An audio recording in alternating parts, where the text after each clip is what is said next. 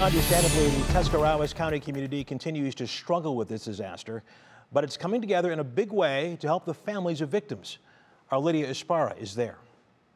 The accident on I-70 near Columbus left the community in Tuscarawas County shattered. A lot of people in this community, we've never experienced anything like this. Michele Spring is a DJ at WJER Radio in Dover. You've got a GoFundMe page up there. I know the GoFundMe page started out at, I think, less than 24 hours ago, and I think they're already up to like $35,000, which is incredible. This is her community, and they are here to help.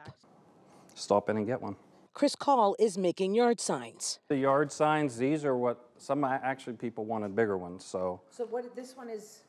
Yeah, this is the typical yard sign, 18 by 24, and this is what we've donated.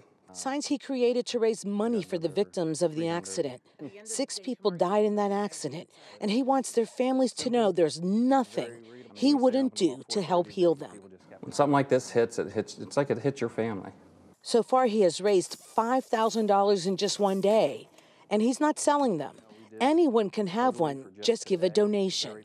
And folks here have been generous. We live in such a tight-knit community that you know somebody who knows somebody that is affected by this. For Spring, she lives here, she works here, and was born here. She knows healing will take time, and it's the small gestures that make a difference. We love each other so much, and when one of us is hurting, the others will wrap our arms around each other and really kind of lift them up. And the days ahead will be tougher and longer as this community prepares to bury 6 of their own. In Tuscarawas County, Lydia Esparra, 3 News.